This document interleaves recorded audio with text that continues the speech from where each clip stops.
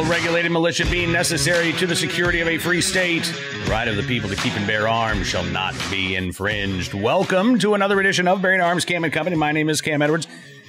Doing a little bit more casual than usual because I forgot to take off my yard work hat before I left the house and headed down to the studio today. But I am glad that you've joined me on the program. We're going to be talking about the latest anti-gun shenanigans in California here in just a moment or two. But first, just a brief note. You know, the news broke Tuesday afternoon that the National Rifle Association's annual meeting not going to be held, canceled because of COVID concerns. It was supposed to take place next week in Houston, Texas. We were going to be there covering that for you.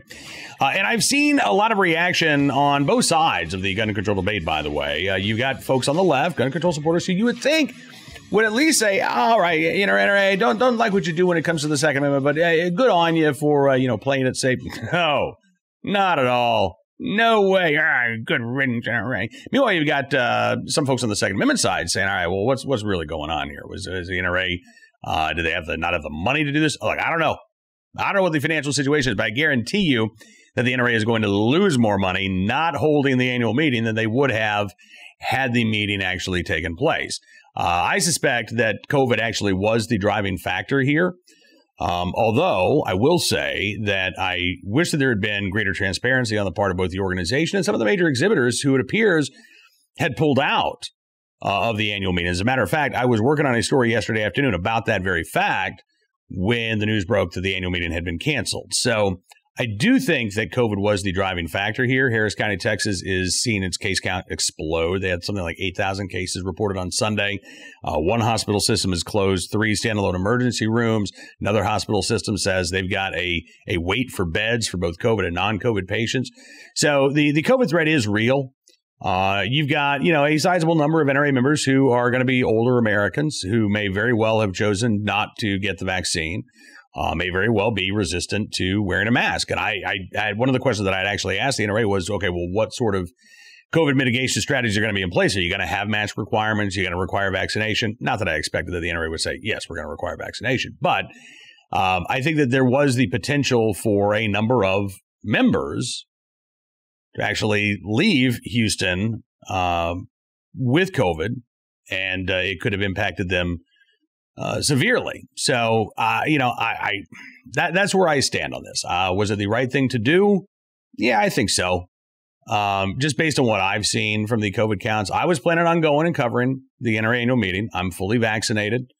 In fact, my wife just got her booster. She is, immune compromised, stage 4 cancer patient. So we do play it safe when it comes to her health. But I felt like if she had the booster, I'm fully vaccinated, I could go, I could cover the annual meeting, would be okay. I probably would have worn a mask the entire time, even though I'm not convinced that masks are all that effective. I would have taken, every little step that I could have taken to make sure that I tried to keep her safe from contracting COVID. But anyway, hopefully the NRA annual meeting will take place next year in Louisville, Kentucky. In the meantime, we do have the Second Amendment Foundation's Gun Rights Policy Conference, which is going to be held online. Coming up at the end of September. We'll be talking more about that in the days and weeks ahead. But right now, let's turn our attention to today's big story, and that would be the effort in Los Angeles to go after, quote unquote, ghost guns. Yes, the LA City Council is going to consider a ban on untraceable ghost guns today, considering a motion that would ban the possession and sale of homemade ghost guns. We've gotta call them ghost guns as often as possible to really scare people, to drive home the fact that people should be scared of these things. The motion introduced by council members Paul Koretz and Paul Krikorian earlier this month would prohibit the, quote, possession, purchase, sale, receipt, and transportation of non-serialized, unfinished frames and unfinished receivers, as well as non-serialized firearms in the city of Los Angeles.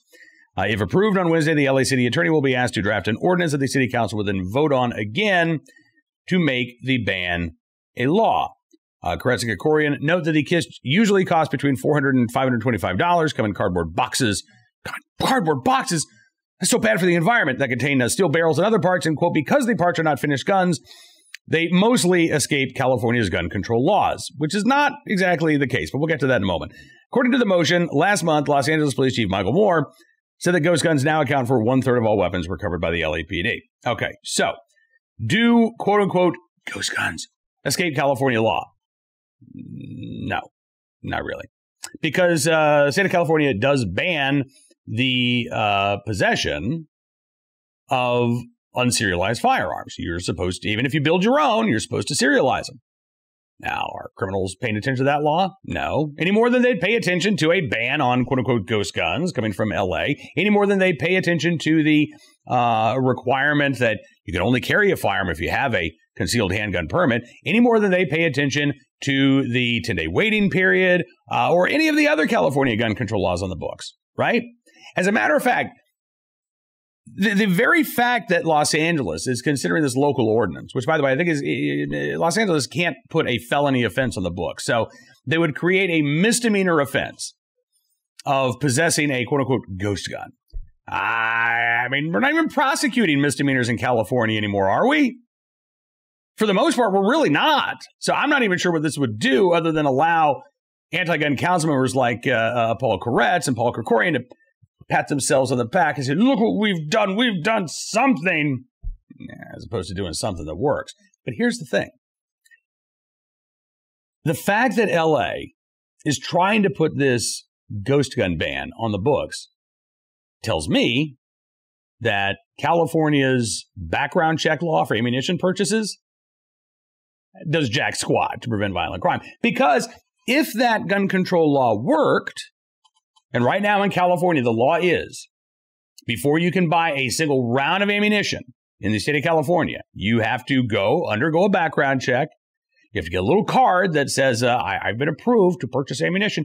And you're not allowed as a California resident to drive over into Arizona, drive up north into Oregon, purchase ammunition, and then bring it back into the state of California. That's a crime. Now, that law is being challenged in federal court. As a matter of fact, Judge Roger Benitez has ruled in favor of the plaintiffs here, but this case is still winding its way through the court system, has not yet gone up to the Supreme Court. The law is still in effect, even after Judge Benitez's ruling, because he stayed his decision. But again, if that law did a damn thing to stop criminals, then why would you need to ban, quote-unquote, ghost guns? Because it wouldn't matter if criminals could illegally acquire and illegally assemble a firearm that they're not legally allowed to own, which is the case, by the way, when a prohibited person purchases a DIY gun kit. As soon as they build that gun, they're breaking the law because they're not allowed to possess it, right? But if California's ammo background check law was even slightly effective, this wouldn't be an issue. Because you could have criminals building all the guns that they wanted. They wouldn't be able to get a hold of ammunition. They'd be building a paperweight. And yet, clearly, that's not the case. Clearly, despite the fact that California's ammo background check law has been on the books for 2 years, violent crime is skyrocketing in the state of California, which suggests to me that California's gun control laws don't work. And guess what? This new ordinance, which I'm sure is going to be approved by the LA City Council, it's not going to work either. Criminals aren't going to pay any attention to this. Law-abiding gun owners are the ones that will only be impacted. That and again, the anti-gun politicians who get to claim that they're doing something about the rising shooting and homicide rate there in Los Angeles. All right, let's turn our attention now to today's Armed Citizen story, our good deed of the day. Our Recidivist Report will start there with a case out of New Jersey.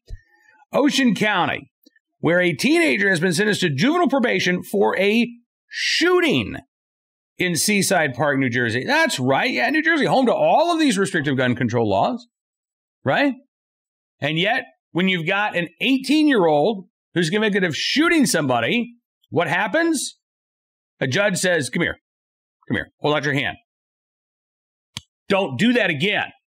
Because if you do that again, next time there might be actual consequences here. Now get out of this courtroom. Ocean County prosecutor Bradley Billheimer announcing this week that 18-year-old Michael Jedniziak of Seaside Park, New Jersey, sentenced by the Honorable Kamari Raheel to a 4-year suspended sentence to the custody of the Juvenile Justice Commission as a result of a previously entered guilty plea to armed robbery and possession of a weapon for an unlawful purpose, in lieu of incarceration at a facility operated by the Juvenile Justice Commission. As requested by the state, Judge Raheel imposed a term of 18 months probation under the supervision of the Juvenile Intensive Supervision Program. As a condition of his probation, he must attend and successfully complete a residential program operated by the Juvenile Justice Commission. Upon successful completion of that probation, he will remain on probation for an additional 18 months and be supervised by the Ocean County Probation Department. Whoop-de-doo. I mean, I honestly, this is ridiculous. I'll give some credit to the prosecutor there for saying, well, he really should do some time behind bars. But again, what's the point? What's the point of having these restrictive gun control laws in New Jersey if somebody who commits an armed robbery gets a slap on the wrist and is given probation, and yet if you, a legal gun owner in New Jersey, are caught with a 20-round magazine when you're only allowed 10, do you think they're going to give you a slap on the wrist? You think? What about if you, as a legal gun owner, as a Second Amendment advocate, get caught carrying a firearm in New Jersey without a license that the average citizen can't obtain? No violent crime, just you as a Second Amendment supporter carrying a gun when you're not supposed to. You think you're going to get away with probation? I don't think you're going to get away with probation. New Jersey's laws are so screwed up that law-abiding citizens from other states who accidentally travel into the state of New Jersey with a firearm that they lawfully possess routinely face years behind bars for that crime of bringing a legally owned gun across state lines. What other right, by the way, disappears when you cross the boundary of a state? Your First Amendment rights disappear? Your Fourth Amendment rights disappear? Nope. But your Second Amendment rights can. And again, legal gun owners are facing years in prison for inadvertently bringing a firearm into the Garden State. Meanwhile, you've got 18-year-old chuckleheads committing armed robberies who are getting away with probation. Today's armed citizen story from South Carolina.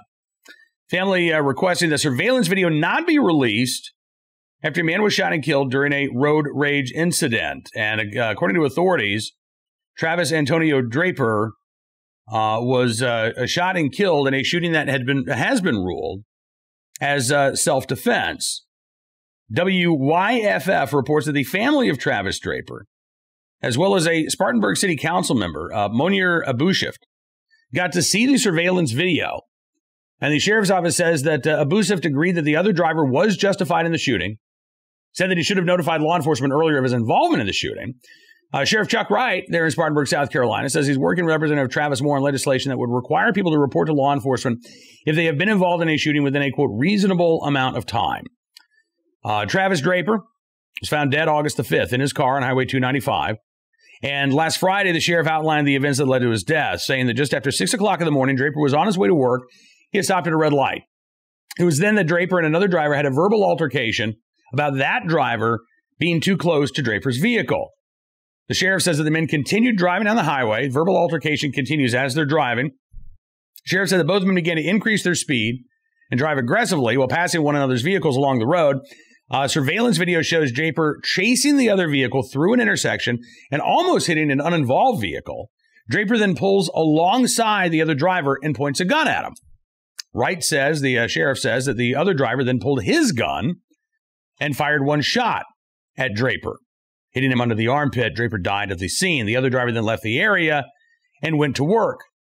Sheriff says that the other driver told his wife what had happened. She later realized while watching the news that her husband may have been involved in the case. That's when the couple reached out to an attorney, and the attorney reached out to the sheriff's office. I got to say, I don't know if we need a law for this, but it's always a good idea. When you are involved in a situation like this, yeah, you do need to let authorities know what's going on. Otherwise, again, it may very well come back and bite you in the rear if you don't. Thankfully, in this case, again, there was surveillance video showing that this other driver was acting in self-defense. But what if that surveillance video didn't exist? Now, all of a sudden, you've got the possibility of being accused of leaving the scene of a crime, acting suspiciously, when you were justified in defending your life. And I can tell you, regardless of how justified a shooting might be, there will be a police investigation. You are going to be talking to authorities. You are going to have to hire an attorney. I mean, that's a given.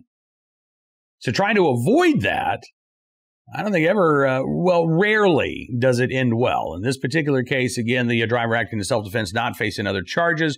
But the sheriff, again, went on to say that he wished the driver would have called law enforcement after discharging his weapon, despite the fact that the evidence, quote, clearly shows that Mr. Draper was the aggressor in this situation.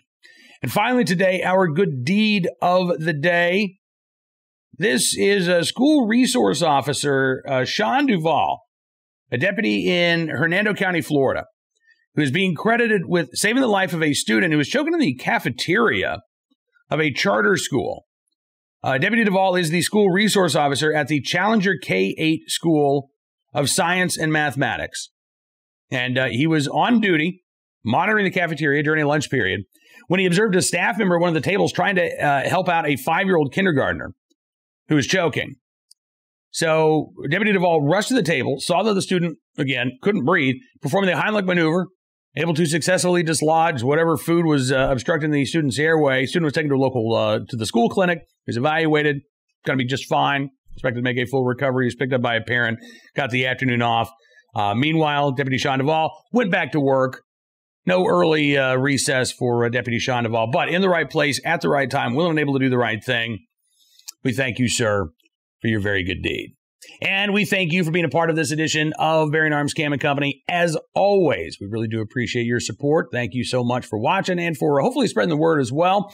We will be back tomorrow with more of the latest Second Amendment news and information. But until then, don't forget to check out bearingarms.com throughout the day and night for more news that you need to know about when it comes to your right to keep and bear arms. And if you like what you see, you can always become a VIP subscriber.